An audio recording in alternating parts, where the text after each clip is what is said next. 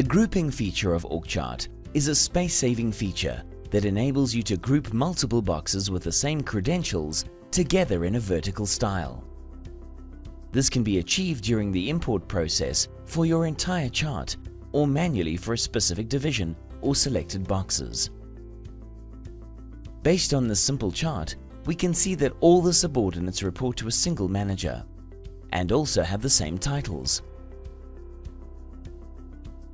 To add a group, right-click the manager and select Vertical Group and then Group By.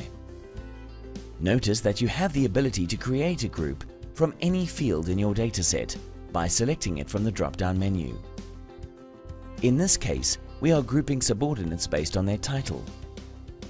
Notice that the box layout now shows the title field as the heading and the subordinate names as a vertical list. To disable the newly created group, select all the grouped boxes, right-click and select Dismiss Group from the Vertical Groups section.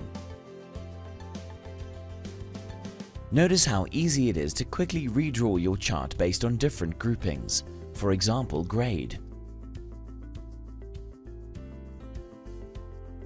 Grouping can also be set during the import process for all affected subcharts.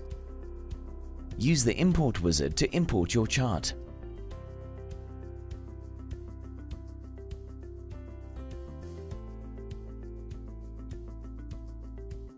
On the same panel where you have the option to create subcharts or divisions, enable the Group Subordinates tick box and select the desired field from your dataset.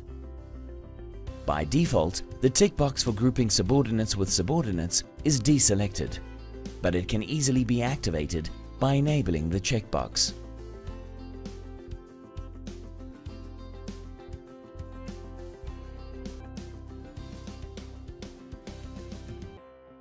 Notice how each subchart now has the newly created group enabled. For more information on grouping in Orgchart, please visit our website at www.orgchartpro.com.